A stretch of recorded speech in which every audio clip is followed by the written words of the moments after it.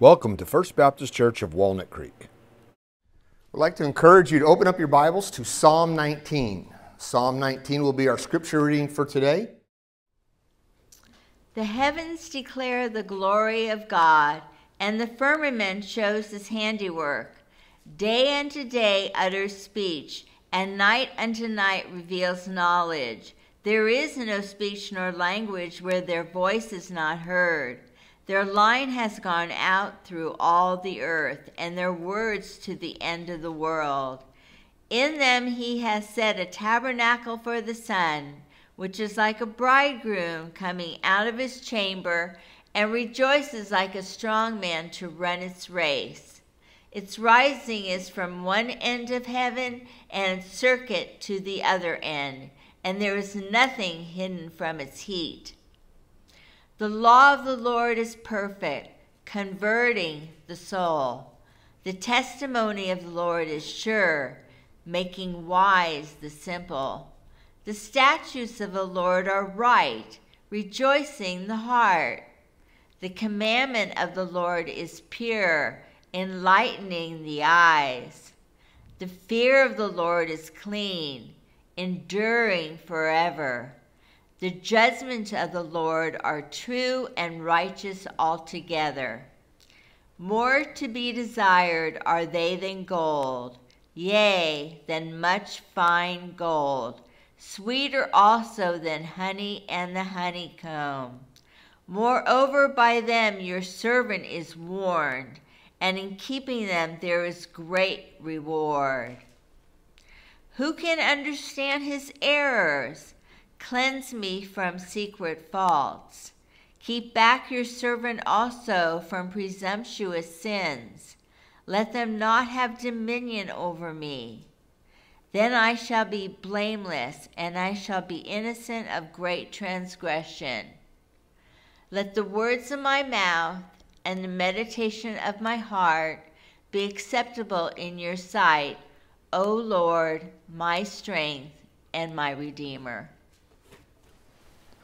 All right, I know you've got your Bibles open. I know there's some sermon notes outside. Hopefully you picked those up. You have a pen to take notes. That's important. All of this is designed so that we spend time studying and focusing on God's Word together. I don't know about you, but I have this problem now that I've gotten older.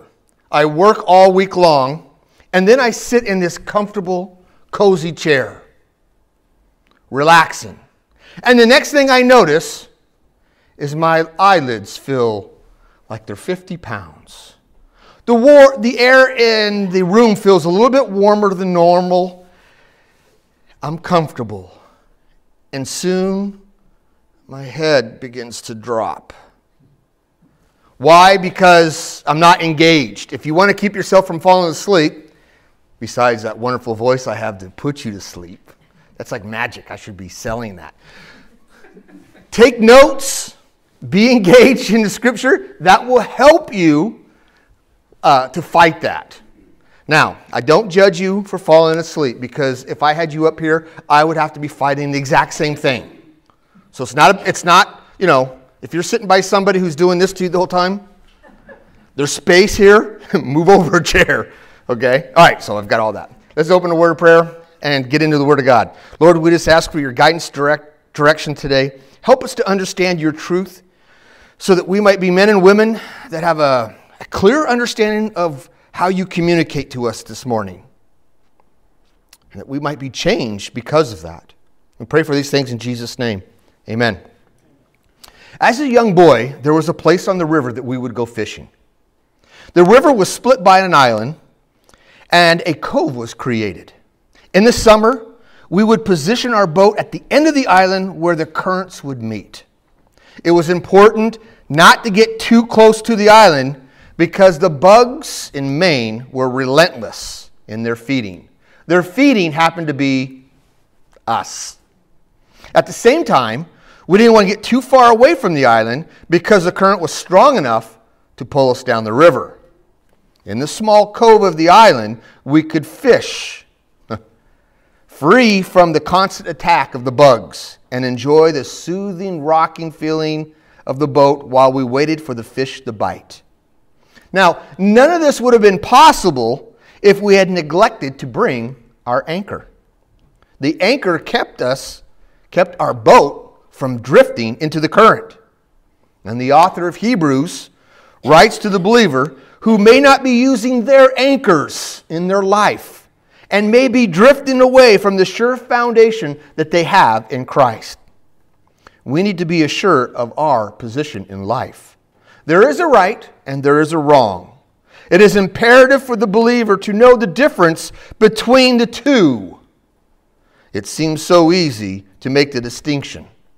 But how often have you heard someone say, lives and living the life is more about being in the gray than living in the black and the white?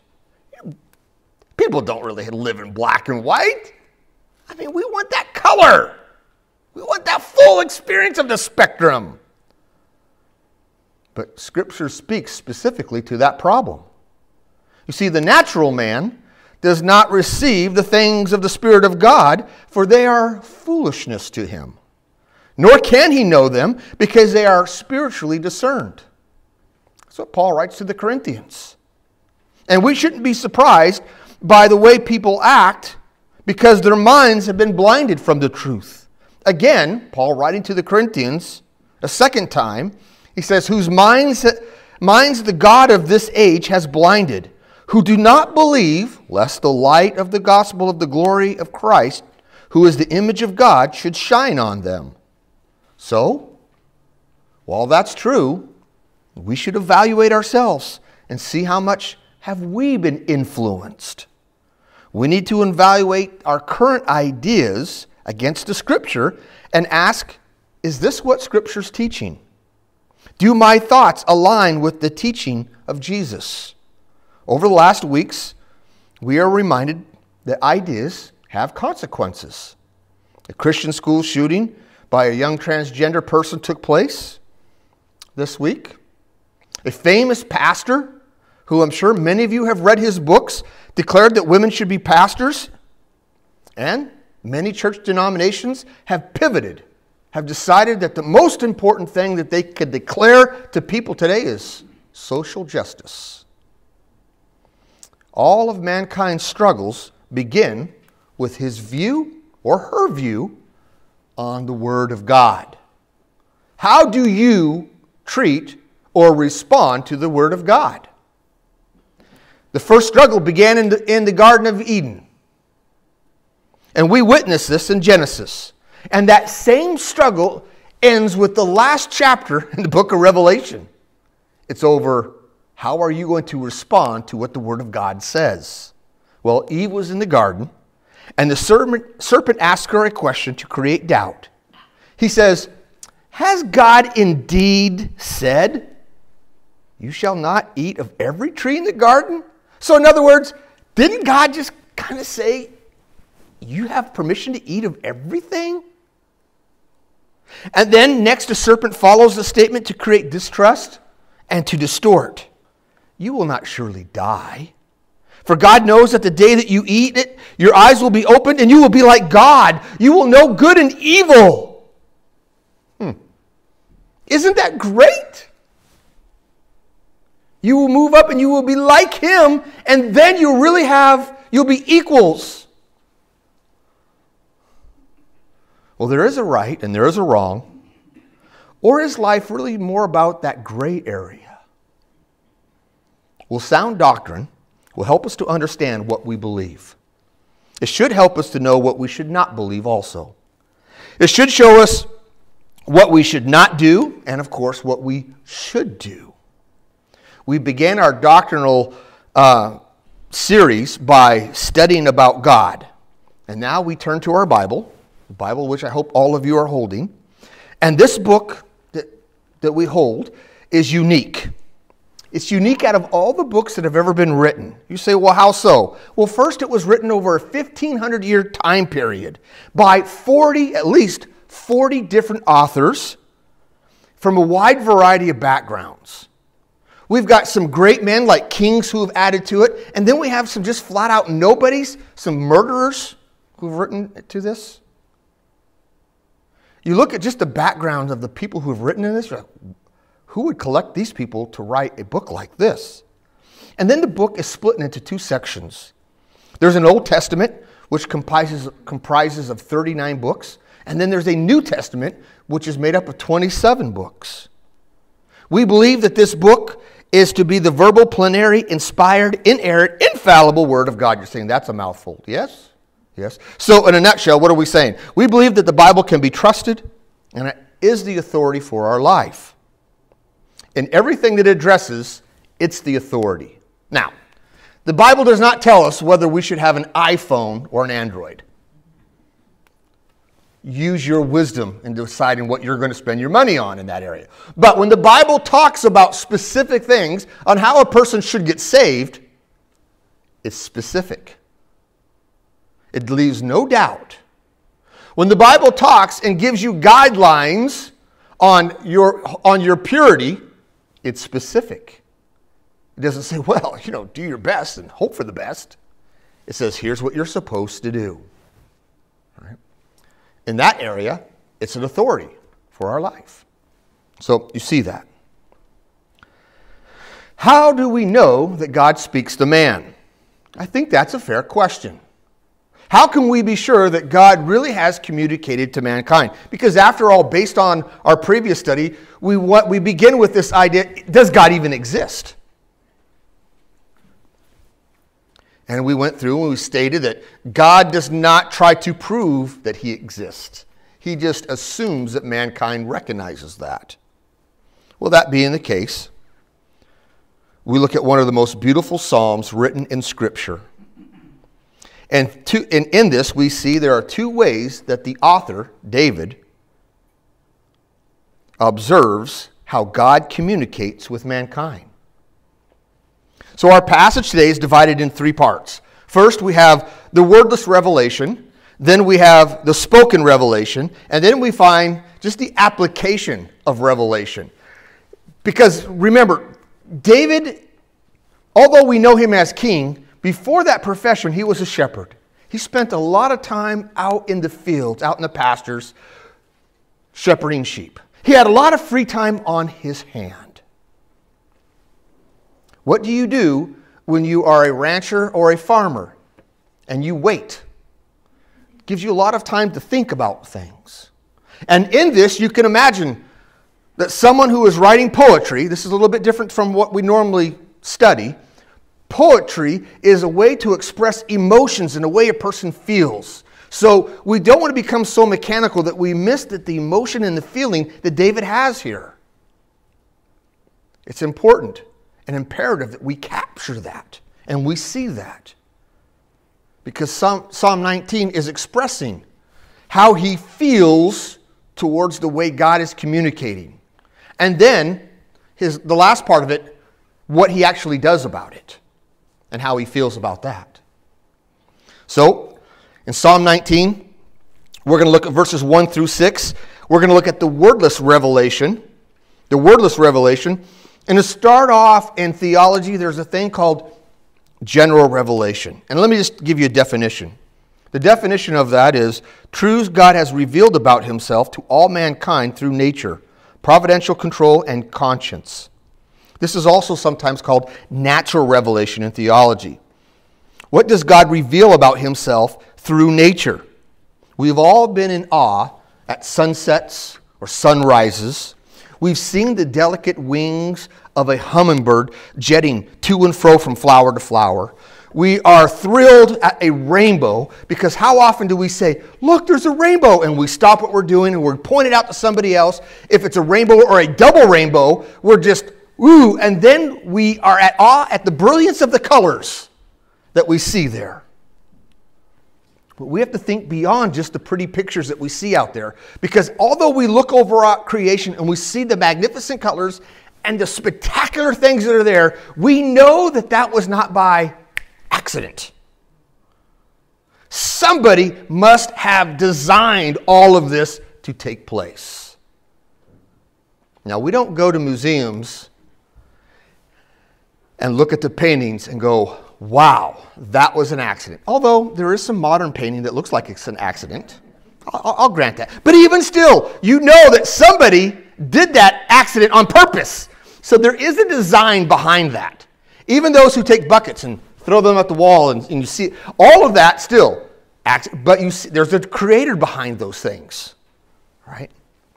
So general revelation is just, here's some truth that God has designed, or revealed is perhaps a better way to say this, for all people to know. Now, what's communicated? That's the important thing. David perhaps is out shepherding, as I mentioned one day, and his meditation turns towards the creation. And verses 1 through 6, he says, "And the heavens declare the glory of God." All the heavens declare the glory of God. How can that be? In fact, he says, "And the firmaments show his handiwork." Not only does he, as he looks up into the sky and he says, all of this reveals that God is a glorious God, but then he adds to that, because that's how Hebrew parallelism works. The first statement is sort of a general big thing, and then the second one below is sort of a, let me add to this in a more specific way. So, all this is the glory of God, and you say, well, okay, the second line is, "And the firmament," the expanse, shows his handiwork, or shows his fingerprint, or shows that he has been at work. We look at a car, we go, a car is an amazing thing. But then we say that we're wonderful and it's impressive and all that stuff, but then we go to the factory. And the factory is where that fingerprint of all those engineers, creators, and so forth have worked together to design and develop this car. The same thing what David is saying here. He's saying all of this is just an amazing thing, and this is his handiwork. Paul picks up the exact same thought in Romans chapter 1. So you have that piece of paper there. We're going to come right back to Psalm, but I also want you to go to Romans chapter 1. Because in Romans chapter 1, verse 18 through 20, Paul says, "For the wrath of God is revealed from heaven against all ungodliness and unrighteousness of men who suppress the truth in unrighteousness." Meaning they're holding it down, they're hindering it from being seen. "Because what may be known of God is manifest in them, for God has showed it to them. For since the creation of the world, his invisible attributes are clearly seen, being understood by the things that are made, even his eternal power and Godhead, so that they are without excuse." Paul is basically saying, man knows that God exists. Man sees even the invisible things of God and attributes them to him and is aware of God's existence and points to the fact. But instead of glorifying God and acknowledging God's existence, instead he will just hide and pretend, that's not God. That's not God. Let's go back to Psalm 19. David understood these things about God from his creation. And here's what we learn about God in 19. God uses his creation to speak over time. Look at verse 2. "Day unto day utters speech. Night unto night reveals knowledge." So day and night, God is speaking. But verse 3 tells us, wait a minute, there is no speech nor language. There is no, where their voice is not heard. What is he talking about? God uses his creation to speak to all mankind, the people on the island in the Pacific, or the people in an apartment in an overpopulated city. God is using the same message of creation to speak to them. And the message has gone out strong and clear. And I like the illustration that he uses here.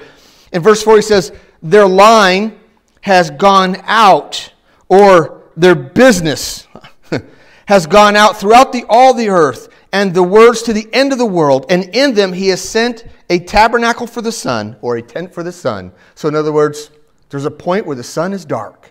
Like what? Yeah, before sunrise. Which is like a bridegroom coming out of its chamber. When the sun comes up early in the morning, it just blasts forth, doesn't it? It's like, yes, here I am. Now, when a bridegroom comes out of the chamber, the bridegroom comes out and goes, "Here I am, ladies and gentlemen, I'm the bridegroom. Proud, excited, I'm the man." And no one's going to doubt the bridegroom and go, "Yeah, but nope." The bridegroom goes, "I'm married." The smile on his face cannot be denied. The sun coming up cannot be denied. Here it comes. And he continues that. He's like a bridegroom coming out of his chamber and rejoices like a strong man running the race. The strong man running the race is like, I know the direction I'm going. I am prepared. I see the line. I'm headed for it. What can stop the strong man? Nothing. What can hinder him? Nope, he's prepared. What is going to slow down the sun from moving from point A to run its race? Nothing. Rising from one end of the heaven and its circuit to the other end, there is nothing to hinder it or nothing hidden from its heat. So as the sun is moving, it doesn't say nothing is hidden from its light. Isn't that interesting?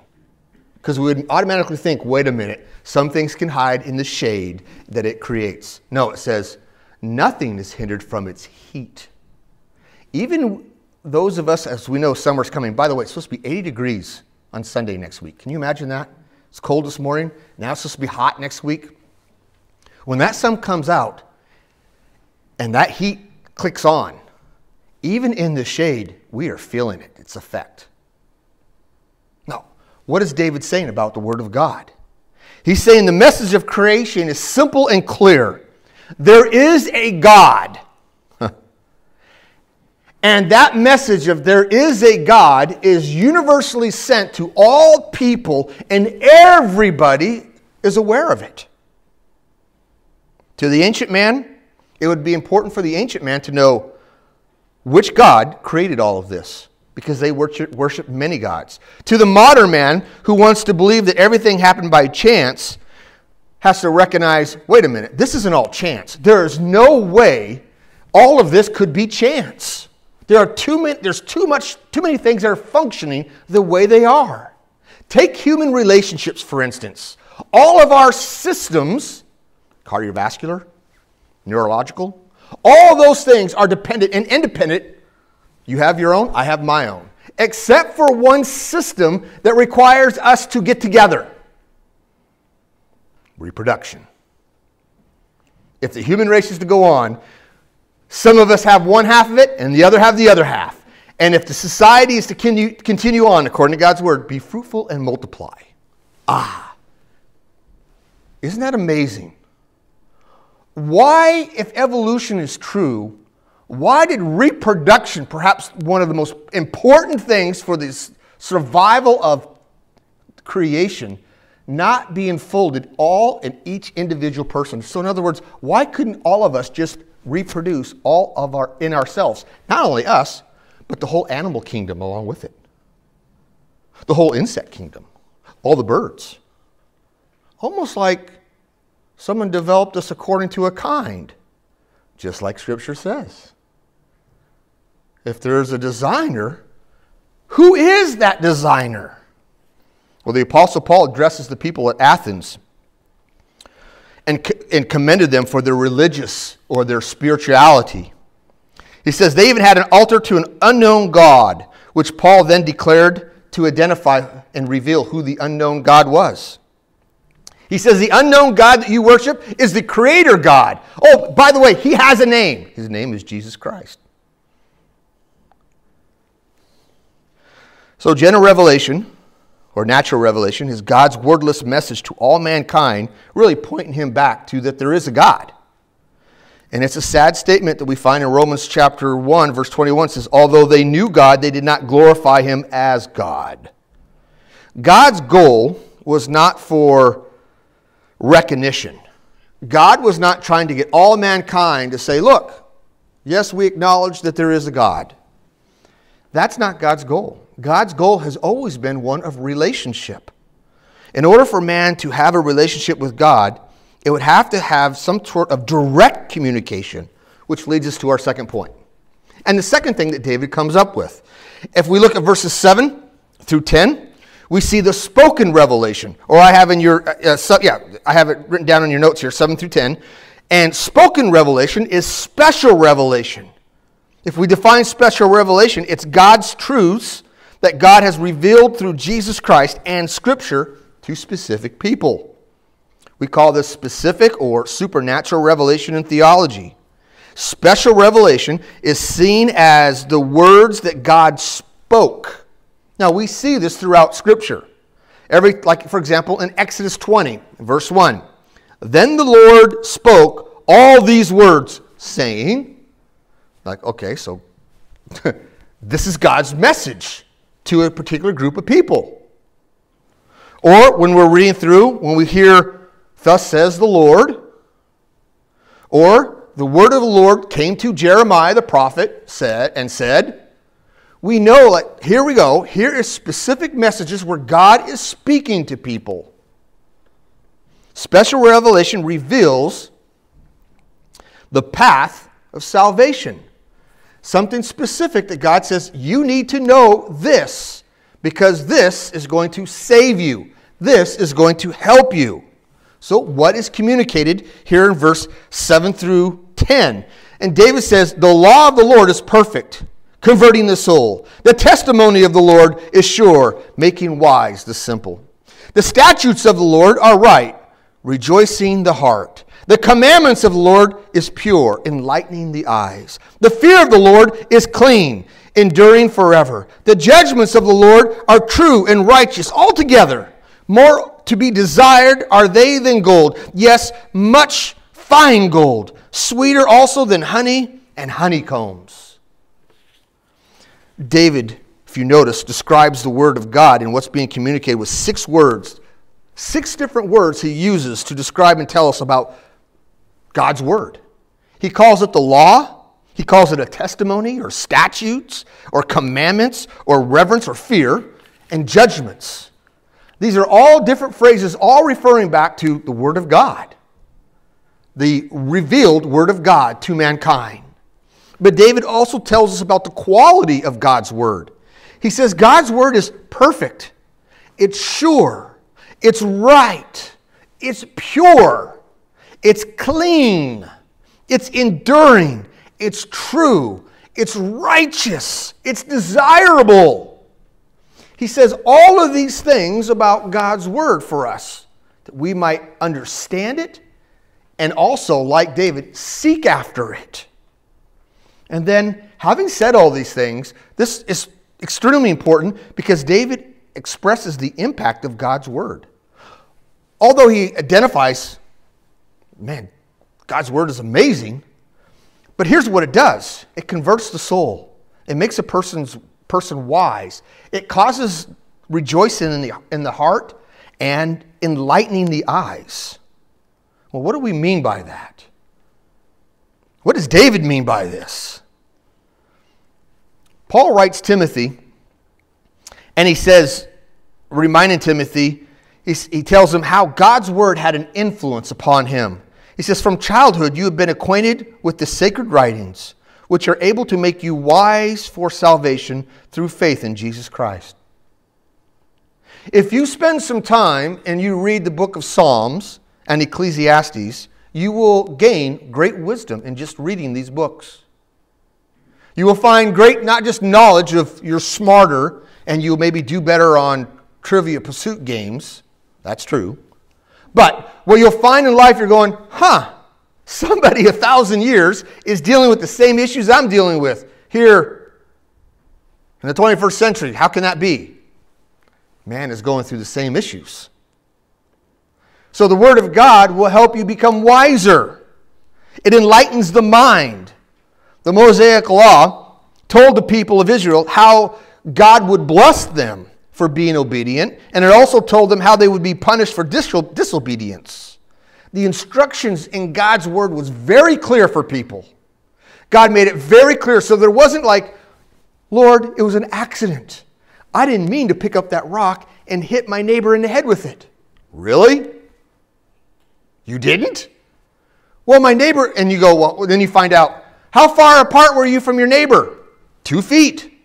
So your neighbor's standing right there, and you picked up a rock and you hit him in the head. How is that possible? Well, I was angry at them. Oh, I see. So this idea of smashing your neighbor in the head, is that forbidden? Yes. You cannot do those type of things. That seems like common sense. Is it common sense today? Where we have cities where kids are being shot and killed left and right? And where are the adults, and why are they not standing up and say, we are done, enough? No, instead we say, get rid of all the rocks. When are we going to stand up and say, we are no longer going to accept behavior like this, and those who do bad things are going to be punished? You do not get to be part of our society for behaving like this. Well, the Word of God gives clear instruction for us. It also for salvation. How does a person learn about salvation? The jailer asked Paul, what must I do in order to be saved? There is no guessing because the question is so important.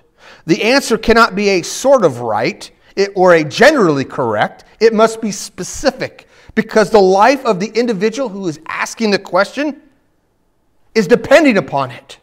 So when the jailer says, what must I do to be saved? If I was the Apostle Paul, I would first say, get me out of these chains. Let me out of jail. That's not what the Apostle Paul says. Believe on the Lord Jesus Christ and you'll be saved. Here's the message. You want your life to be transformed and changed. Turn to Christ. Turn to one who loved you enough to die for you and die for your sins and rose again the third day. It's not a myth. He wasn't just a good man. Eyewitness accounts showed him. Outside the Bible, there's even other resources outside of the Bible that identify him and the influence that he had upon the first century. Well, special revelation affirms that the Bible is God-breathed. Therefore, it's entirely reliable concerning everything that's addressed. So how should we apply it? That's really the big thing that I want to draw our attention to. As David thought about these great truths of the way that God communicates to man through his creation and through his word, the Bible, the question has to be considered, now what should I do? If God is speaking to me all through creation and I'm looking out and, yep, there's a God, and through his word, God is saying, I desire a relationship with you. What should I do? How should I behave? What is the influence? And I could say, I'm not interested. No, thank you. That would be one response. Here's David's response. In verse 10, this is how he viewed it. He said, God's word, God's revelation is to be desired more than gold, more than fine gold. It is sweeter than honey, sweeter than the honeycomb.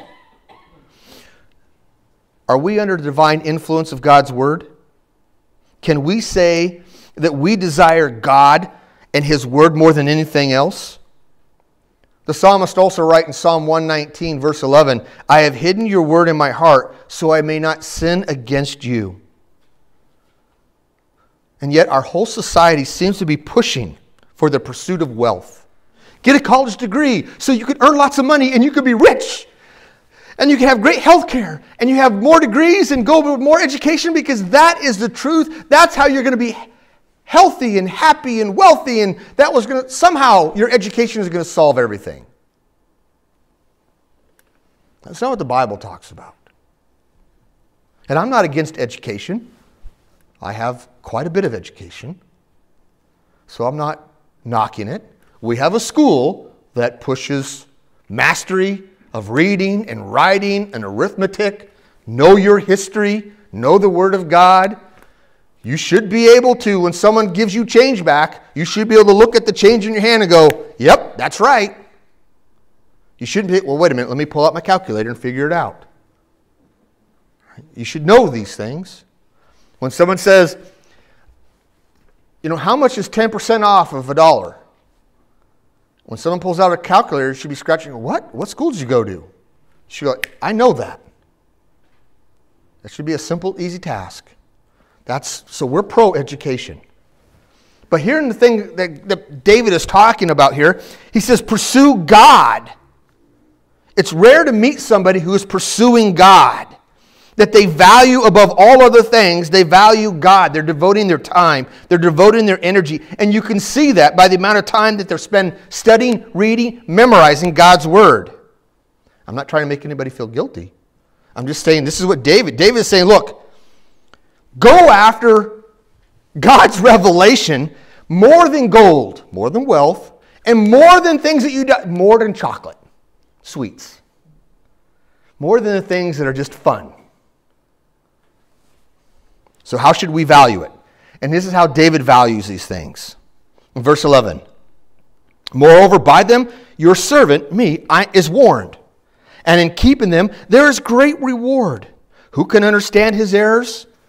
Cleanse me from secret faults. Keep back your servant also from presumptuous sins.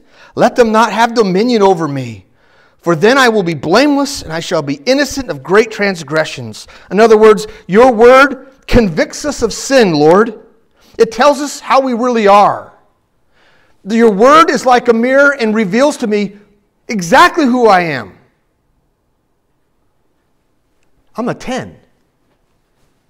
I'm a great-looking man. The Bible says, no, you're not. Let me tell you who you really are. You're a sinner with these flaws. But you are under grace because Christ loves you. And He values you. And it's time for you to start seeing your worth and your value in Him instead of by the world's standards. It provides a means for forgiveness. This is how you can get right with God. He tells you here. It provides a correct perspective of how we should live our life. My attitude is I want to be blameless as opposed to I just don't want to be caught. My attitude towards sinning, I want to guard myself from sin. I don't want sin to be the characteristic where people recognize that's what dominates me. I want to be a man of God.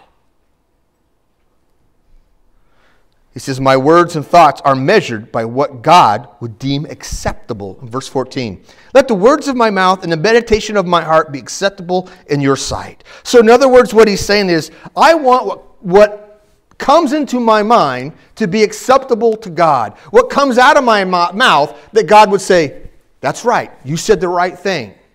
Not that, I got to watch that. Can't say those words. Or even worse, we pull up the skull, and you all get to peer inside. What's going on in here? What version of reality is he running inside his crazy mind? He's doing what? Just thinking about it. That doesn't count, right? Wait a minute. David is saying, I want my thoughts to bring you glory. What I'm thinking about to bring you glory, Lord. Again, we go back into Romans chapter 12. Turn to Romans chapter 12. I'm going to kind of get close to concluding with just this. Paul's picking up the same idea. He says, and don't be conformed to this world.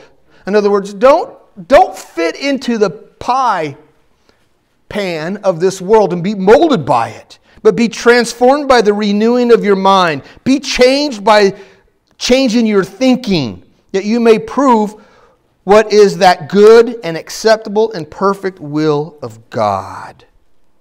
Do the thoughts of my mind reflect the will of God? Do the words of my mouth reflect the will of God? Do the things that we say do that? That's the challenge. That's the application that David comes away. And David didn't have the challenge of the iPhone. David didn't have the issues that we have, but David had the same problems of the heart issues that we face today. He's got the same things. And he found the solution is God's Word. I'm going to meditate on it. I'm going to think about it. I needed to pursue after what He's revealed. There is a God. He's told me how to have a relationship with Him. I want that relation. And I want that relation to where He recognized it, and I'm showing what's acceptable. And He would be proud of me. If you don't have a relationship with Jesus Christ and you would like one, myself and there's other people sitting around here would be happy to share with you and tell you how you can have a relationship with Jesus Christ. We assume since we all come to church that everybody has one. I'm not a person who pressures people. I should be, though. No, but I don't. But I'm not. But it's one of those things that an individual has to make because I had to individually make it, and so did you. So, if the message speaks to your heart, if God is speaking to your heart, and you'd like to talk more about it, I'm available to speak to you. You can call me or you can come visit me. Be happy to talk to you about these great truths. Let's close in a word of prayer. Lord, we thank you for your word. We thank you for the truth that we see in Psalm 19. Thank you for the way you've preserved it and you've kept it and been an encouragement for us. We have a wonderful sunny day today in which we're all going to leave, and we ask for your protection and guidance. May your word, the Bible, not be sat down on a coffee table for the whole week and not picked up, to be enjoyed and read and meditated over this week. Lord, we thank you for your truth. In Jesus' name, amen.